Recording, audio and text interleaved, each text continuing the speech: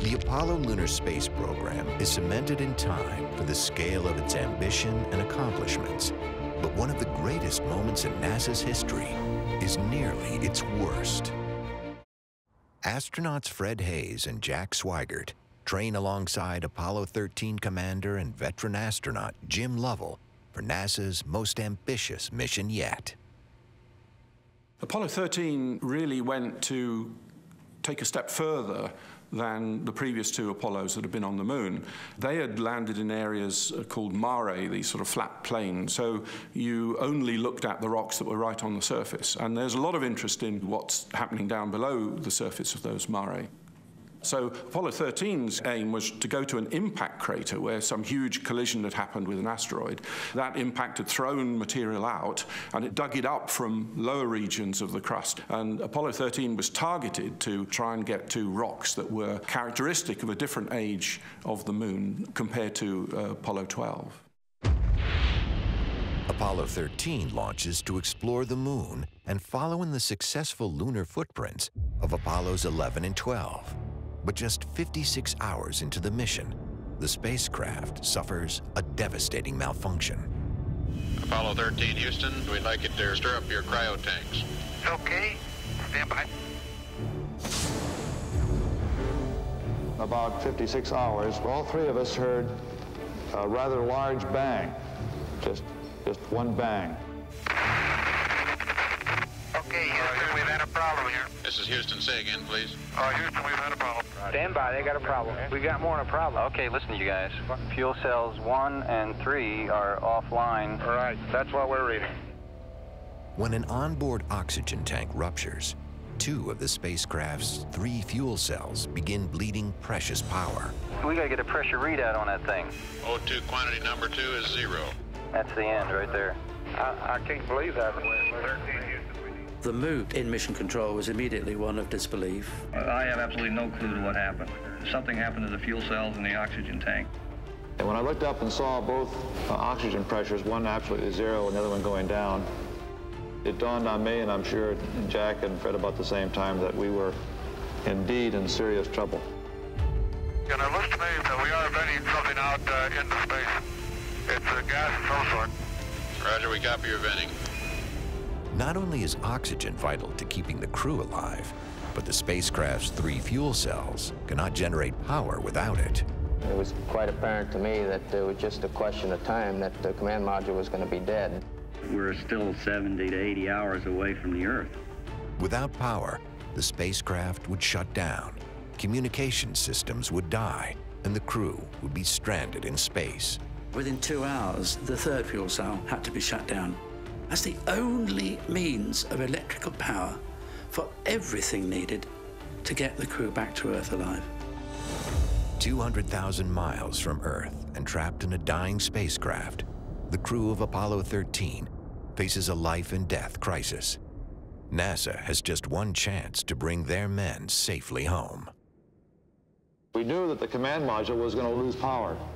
The only way to survive the situation was to transfer to the lunar module, and we started going through procedures to get power on. The initial reaction was stabilization, to get the whole mission stable so that we could at least buy a bit of time. Assign people to study how we keep the crew alive and how we keep our options open. With its own independent life support, power, and communication systems, the lunar module acts as a lifeboat.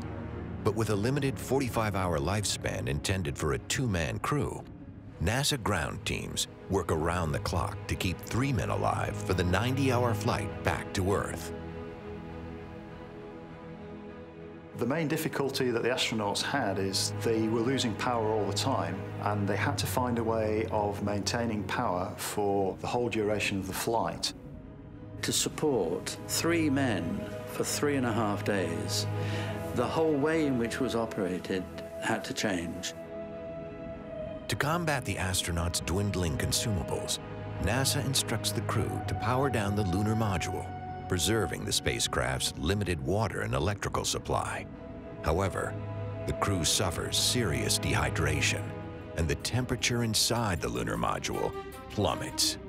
It was sort of a chilling coldness. The walls were perspiring, the windows were completely wet, and it wasn't too healthy. I recall that it was like reaching into the freezer for the food.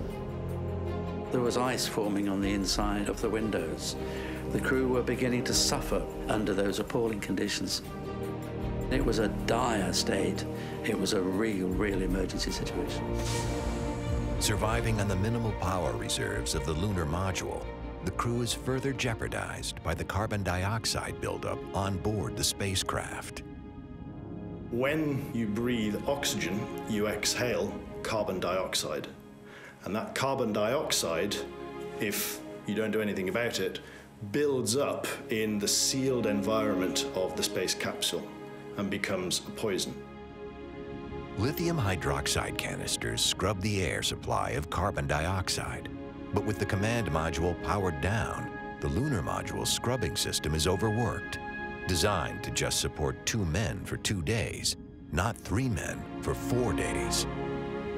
It wasn't possible to take the lithium hydroxide crystals from the command module and place them in the lunar module because the shapes were different. The command module canisters were square cross-section, and believe it or not, the ones in the LEM were round cross-section. This was a very serious problem. I mean, it could easily have been the end of the rescue mission had they not solved it. NASA has mere hours to engineer a system that patches the square canisters into the lunar module life support system using only what the astronauts have available to them. Ground read us up a procedure in order to adapt some of the canisters, and as they read this thing up, Jim and I constructed one of these things. Cut a piece of tape this long, put it up there, do this, do that. It worked a treat, you know. Within an hour of switching it on, the carbon dioxide levels were way down, and they were through that really serious consumable problem. There were moments when I didn't know how much consumables we had, whether we could make it back or not, but in a situation like that, there's only one thing you can do. You just keep going, and you just keep thinking up where you can get more consumables. And so that's exactly what we did. It is without question that one of NASA's greatest triumphs during the Apollo 13 rescue was the way Mission Control successfully stretched out the dwindling life support consumables. Had those consumables not been monitored and economized as accurately, the mission and the crew would have been lost. In the entire history of human spaceflight, dating back to 1961, Apollo 13 was the most dangerous episode in which the crew has successfully survived. And there's one whole side of that street missing. The whole panel is blown out from the base to the engine. Copy that. What happened in Mission Control and by the crew themselves showed that the NASA spirit at the time was absolutely up to the challenge, not only of getting human beings to the moon, but returning them to Earth safely when you've got multiple emergencies coming up that are threatening your crew's survival again and again and again. Extremely loud applause as Apollo 13 comes through loud and clear on the television display here. I regard Apollo 13 as an immensely impressive example of engineering. The systems engineering, the organizational engineering was so solid, was so intelligent, was so well structured that when the accident happened, the organization was found totally capable of dealing with it. And I can't imagine why anybody would want to be anything other than an engineer. One of the most important points that can be made of this flight is the initiative that people have when suddenly faced with an unusual situation. I think it's amazing the way that people can respond so fast to get this job done. The safe return of the Apollo 13 crew is a testament to the caliber and dedication of the engineers and astronauts of the Apollo lunar program, and is universally regarded as NASA's finest hour.